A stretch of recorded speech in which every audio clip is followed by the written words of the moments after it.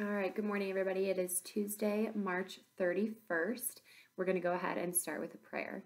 In the name of the Father, and of the Son, and of the Holy Spirit, amen. Dear Lord, thank you for the night's rest you gave me. I am grateful for the renewed energy and enthusiasm it has brought. Accept my gratitude for bringing me to the beginning of this new day. I accept it as a precious gift from you. May I use it minute by minute to do your will. Guide me in every problem I face and every decision I make this day. Help me to treat everyone kindly, fairly, and thoughtfully. If I should forget you during this day, please do not forget me. Amen. In the name of the Father, and of the Son, and of the Holy Spirit. Amen. Okay, so now I'm going to turn a light on so that you can see the pages a little bit better because I'm filming this at night. So, for reading today, you're going to go ahead and read chapter 10 of Charlotte's Web and take the quiz. For math, we are now moving on from perimeter and we are doing area. So you will have a video to watch and then an activity to do in your blue notebook. Excuse me. So you're going to do this counting to solve for area, and then you'll cut off the title at the top, and then I have these 6 little boxes that you'll turn into flaps, and then with area, it's the space inside the shape. So to count the area, you're going to just count the squares that make up the shape. So 1, 2, 3, 4, 5, 6, 7, 8. So the perimeter of this shape is 8 centimeters squared. 8 centimeters squared. So you will do this activity and put it into your blue notebook, and then you will do extra math. For writing today, I have a prompt that I'm very excited to hear your answers for. So your prompt today is, what would you do if you had $100? So what would you do if you had $100? So make sure you do your 5 sentences. Sentences begin with a capital letter and end with an end mark. For handwriting today, you have a couple of pages. You're doing page 124 and 125.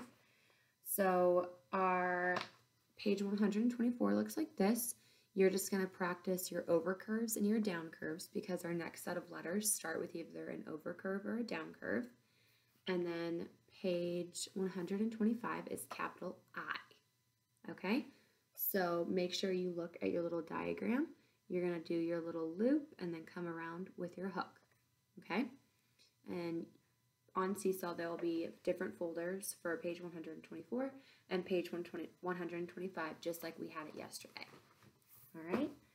And then for religion, you have a couple of pages to do. So one of your pages is this prayer acrostic. So it says, complete an acrostic poem to mark this time of year using the letters in the word prayers.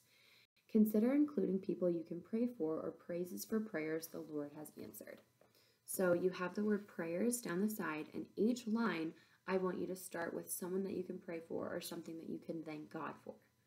You're going to fill in this acrostic, and then you are going to focus on family time, it says at the top.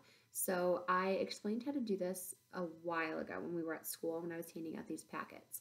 But you're going to play this game with one family member, and you are each going to have a different color, and you're going to take turns drawing lines to connect the dots. You'll draw one line for every turn, and then eventually you'll start to make boxes as you draw more lines. And then whoever makes the most boxes in the end wins. So we're doing this activity to kind of take some time. You can do it with a sibling, you can do it with a parent, you can do it with a babysitter if you are with a babysitter during the day, a grandparent, whoever you're with. Go ahead and complete this activity. You do not need to post a picture of this one. This is just a for fun activity. But you do need to post a picture of your acrostic poem, of your prayers acrostic poem. Okay? And that is all for today. Happy Tuesday.